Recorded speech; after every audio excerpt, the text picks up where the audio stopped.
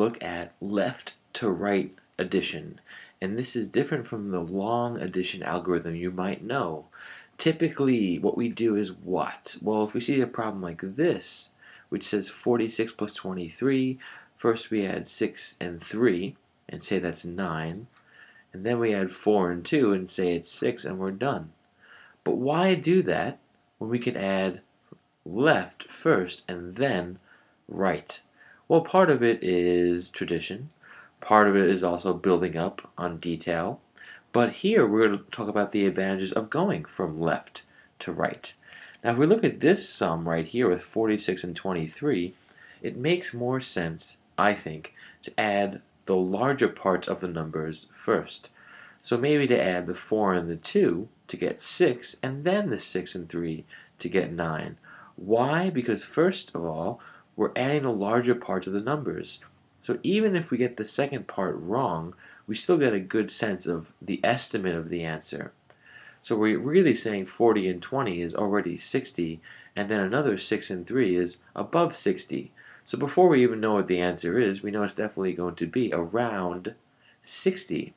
If we reversed it and did 6 and 3 first, all we know when we start is that there's going to be a 9. We don't know about the rest of the number. So how do you do this quickly, and how do you do this mentally?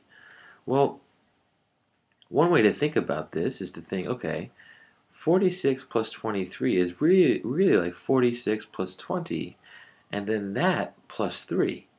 So we break 23 apart into 20 and 3. So 46 and 20 becomes 66. And then all we have to do is add 3 more. So 66 plus 3 is 69. So in fact, when we're adding here, we go from left to right and can think of and break apart our second number into two groups. Here, 68 and 28, let's break apart 28 into 20 and 8. So now we're going to add 68 to 20 and then add that total to 8. So what's 68 and 20? Well, that's 88. And then 8 more is 96. And in fact, you can think about this mentally as well, right? 68 plus 20 is 88, and then 8 more is 96. And last over here, we have 76 and 83. Well, think of 76 plus, well, split this number up into 80. 76 plus 80. We'll think of 7 and 8 is 15, so this is 156. And then we only have to add 3 more, right? So 156 plus 3 is 159.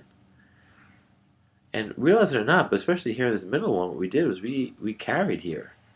68 and 28 we did carry, except you might not have felt that way because really what we did was 68 and 28 we solved this as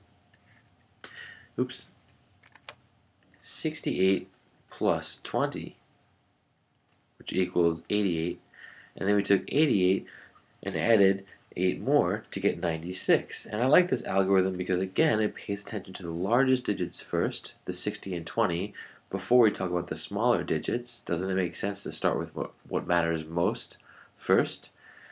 But not only that, but it also helps us to visualize the answer. You can almost see the answer in your head when you think of 68 and 28 as 68 plus 20, and then that sum plus 8. You can break it apart.